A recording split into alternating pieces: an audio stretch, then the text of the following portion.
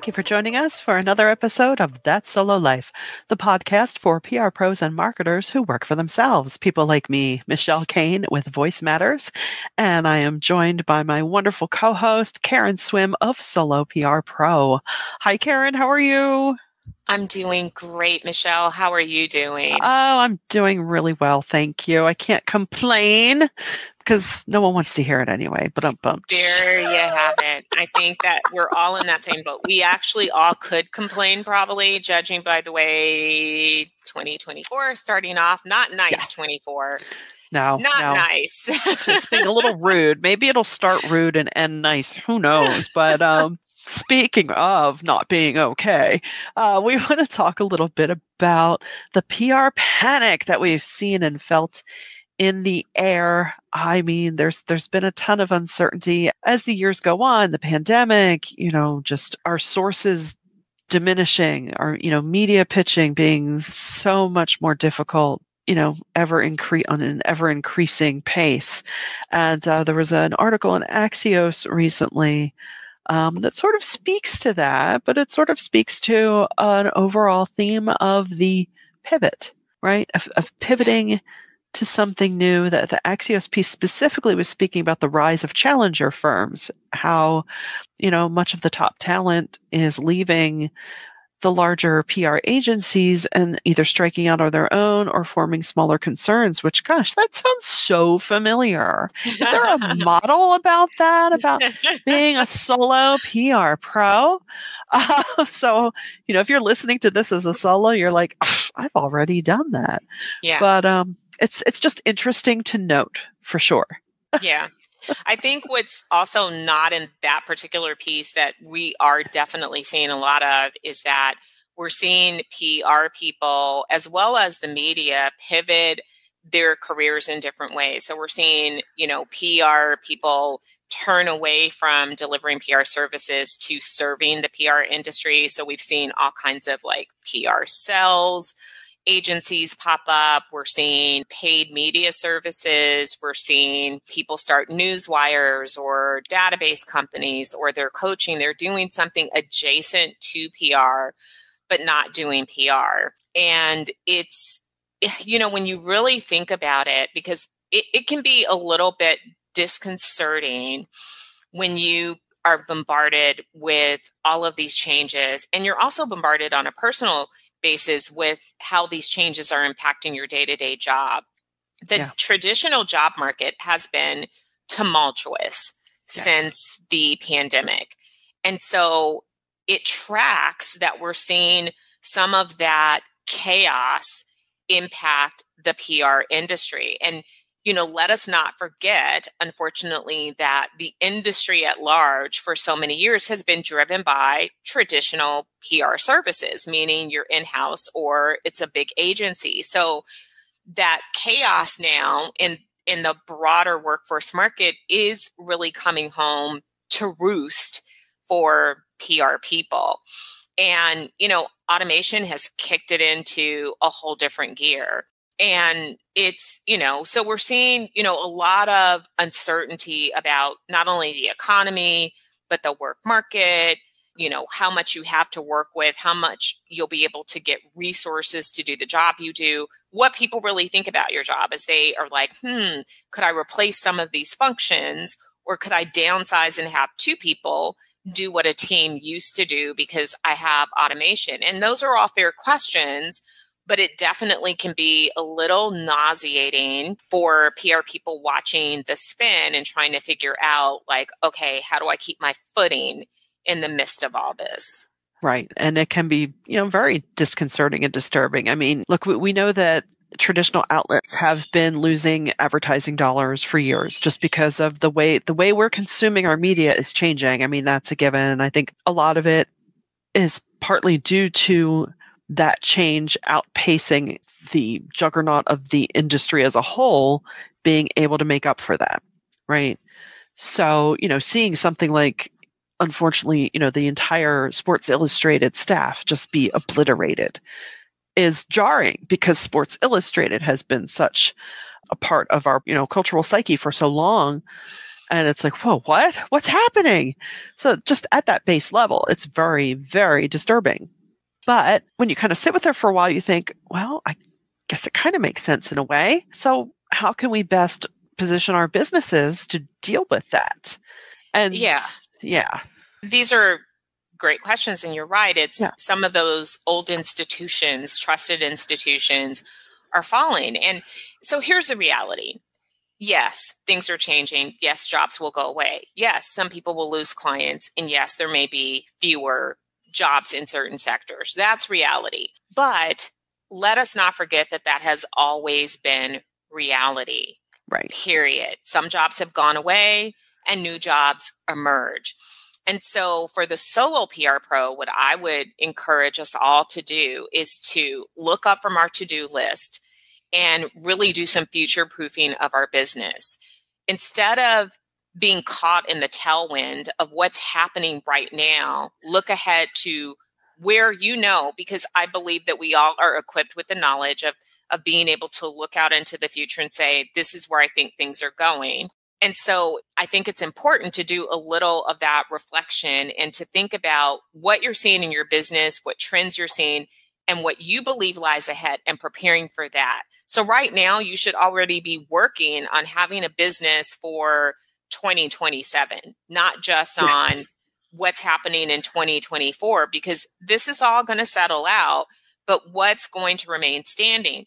And here's the thing. Within these dark times and within these times of crisis and chaos, there is something called opportunity. And economists understand this very well. There's opportunity. So look at the problems that you believe will exist and start to work on how can I solve those things instead of getting caught up in the now. And for the now, the way that you manage it is you do what you know are the right things. Yeah. So you build in some of that innovation, but you also make sure that you are not being seen as someone who's just a tactician. Right. If people see you as just somebody who gets media hits, then you're not going to be okay in the short term. Maybe. Right. You're just not. And it doesn't mean if you are a media relations specialist, you are doomed. That is not what I'm saying, because there are plenty of people who are going to continue to thrive as media relations specialists. But those media relations specialists who will last are those that are strategic, who have made themselves invaluable to the C-suite. Because what we don't understand is a lot of those people who wholly focus on media relations aren't just writing pitches and connecting with the media. They actually are offering strategic counsel. They're probably doing a little bit of executive coaching and leadership training as well. They're doing some messaging workshops, even if it's not formally a workshop. They're helping the brand tell their story. So there's a lot of other things that are wrapped up in that. So we shouldn't be swayed by the title. But if you are not making yourself invaluable in other ways and elevating what you offer, then in the short term, as somebody who just relies on tactics, you're going to get shuffled. Yeah. Yeah. And I think the key phrase there is strategic counsel. I think anyone who works as a solo, that's certainly what we offer without even thinking about it. So it's kind of like, 5, 7, however many years ago it was, because time is a blur, when integrated marketing became the new buzzword. It hit me personally as strange because even when I worked in an ad agency, we offered PR services. So I'm like, well, that's what I've been doing. But if your work has been more siloed, now is the time. Not saying that you have to become a specialist at everything, but now is the time to shift your practice into a way that meets the needs, where you can continue to be that answer to your client's question, that solution to your client's problems. I am in this bleak midwinter. I am keeping the mood in my TV viewing. I'm watching the True Detective, whatever is it, Night Country. And I love what Jodie Foster's character, who is the chief of police, keeps saying to her younger proteges, like, no, you're asking the wrong question. You have to ask the right question to get to the right answer. And that's stuck with me because, my goodness, if that doesn't work for life as well as fictional crime solving, I don't know what does. I love that. I haven't seen that show, but I love that line because you're absolutely right. We do have to ask the right questions to get the right answers. And it's going to be an interesting year. So if you thought differently, by now you probably had a rude awakening. Doesn't mean that it's going to be bad, but that there is going to be a lot of change. And in the US, we know that whenever we are in an election year, it drives a level of uncertainty, period, because you don't know what the next administration will do with policy. So it's, really important for us to find a lane that we can dig deep into. As you were saying that too, I would advise all solo PR pros to go deeper into your clients. I know that we all usually work with, a couple of key primary contacts, and we may have interaction with other staff members. But as you just said, Michelle, about asking the right questions, you need to do some relationship building beyond the current department. So get out of communications, marketing, and, make some time to talk to somebody in finance and just ask, say, for my own knowledge, can we hop on the phone for 20 minutes? And I just want to hear more about your function of the business and what problems you're seeing so that you start to understand the future. And if you can't do that with your current clients, because I understand sometimes that's not possible, then you need to make it your personal mission to network outside of PR people and start to talk to people in other functions. There are plenty of ways to do that. You can attend virtually webinars that are geared to other job functions to learn about what they're seeing and the challenges they're facing. Because the more that you understand business at large, the better equipped you are to begin asking different questions to get the right answers that are going to carry you through not only this year, but the next several years. That is so true. And I did see something recently. Of course, by the time this hits, it won't be so recent, but I was checking what the muckety mucks at the Davos meetings were saying, and they actually had a fairly bright outlook for 24. So amidst all this uncertainty, we're certainly not saying that the sky is falling. And they also noted that, which was a bit satisfying to me to see, that yes, we like AI, but they're not as gung-ho as everyone's like, we're just going to use it for everything and it's going to be fine. These leaders and decision makers are saying, yes, we like it, but we realize that it has its limits. So the sky is not falling, solos, but my goodness, there are opportunities out there for us to pursue, which is a wonderful thing. And that's the wonderful thing about being a solo.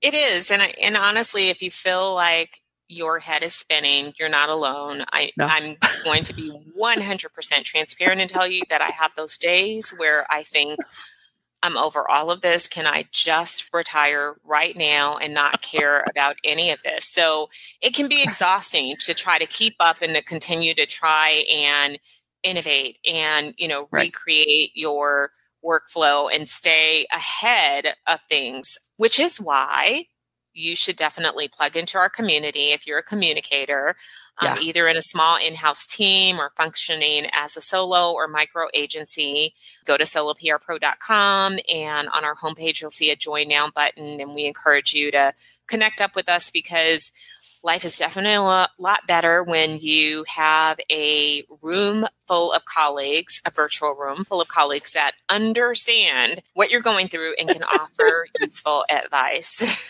They will make you smarter, and they will help you remember how smart you are. Yes. And so many times they will talk you off the ledge because they have me. I can give that unvarnished vouch and we for all those need facts. That. We all need that. I'm sorry, and we're all hitting that ledge a little kind of frequently these days. Yeah, right? It's like, because even though you work for yourself, it doesn't mean that you should do it alone. So we 100%. hope. Yeah. Well, we hope this time together has been helpful for you. It's always helpful for us, even as we record these episodes. So please do go over to soloprpro.com, check it out, see if it's for you. I think it will be. And please share this around if you found the content of value. We would really appreciate that. And until next time, thank you for listening to That Solo Life.